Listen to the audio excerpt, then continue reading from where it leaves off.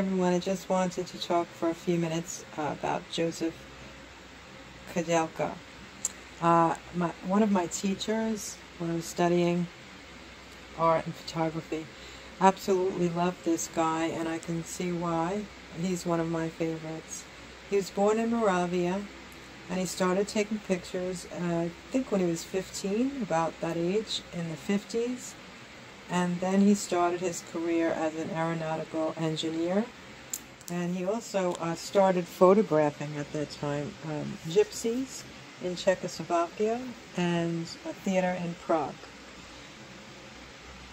He turned full-time to photography in 1967. And then, about a year later, there was an invasion, the Soviet invasion of Prague. And they published these photographs under the initials PP for Prague photographer. They wanted to protect his family. So he was anonymously awarded the Overseas Robert Capa Award for these photographs as well, but didn't take full credit with his name until later, many years later, for these photographs.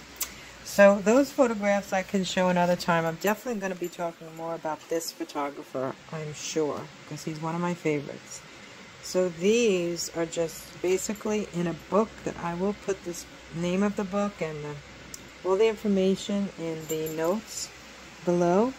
But as you can see here, this is actually a collection of photographers, this book, and it's called Camera. And so inside is all about him. So I just wanted you to see one of the most beautiful things that I discovered about his photographs is the tonal value.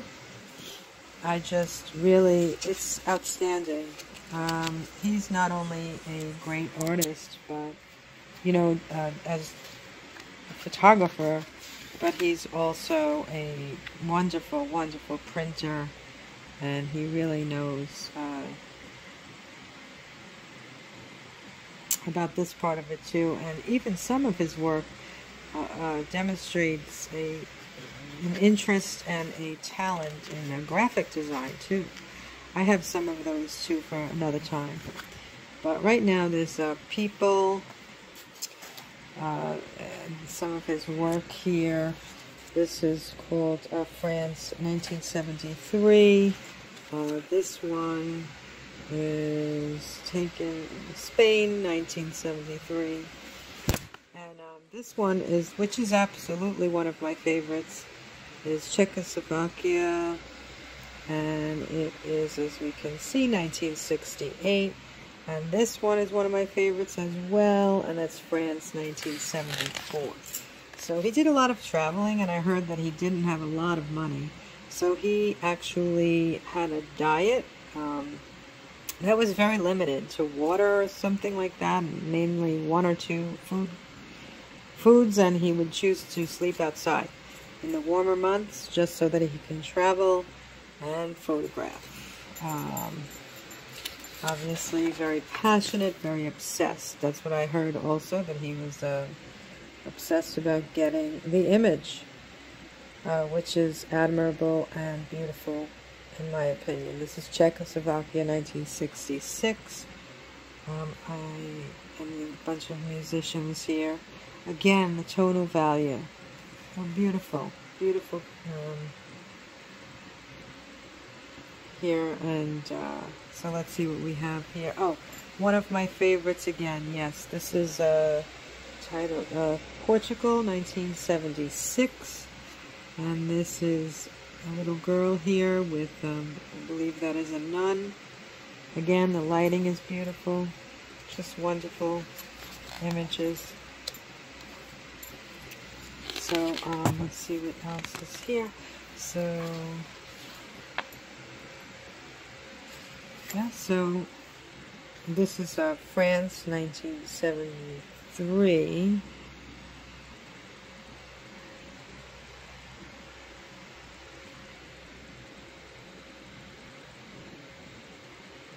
I believe this is from the Gypsies, and if I need to be corrected, I will definitely let you know.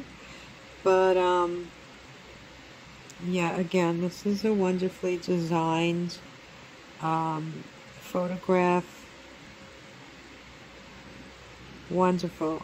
Almost reminiscent of his theater work.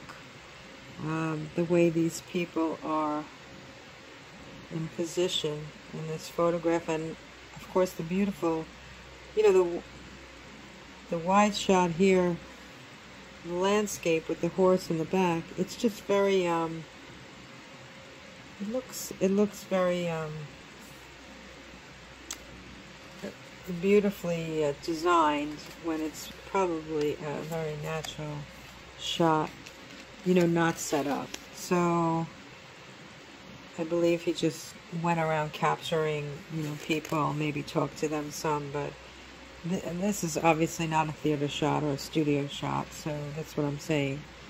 Very good eye for design and theatrics. So that's all for now. Just wanted to talk a little bit about Josef Koudelka. And if anybody has any comments, if you like him, if you don't like him for any reason, you know, his work, of course, we're talking about. That's it. And just leave comments below. If he's also your favorite, that would be great. Let me know. And I will probably make another video with more of his work. I just want to get some books together. Like I said, this book is called Camera. And I just had this in my house. I loved this. It's sort of like a big, thick magazine. And it's really beautiful images many times, and wonderful photographers in here. So I would like to put that information below in the description. And like I said, feel free to leave any comments. And that's it for now. And I hope you guys have a great day. Okay, thanks so much. Bye.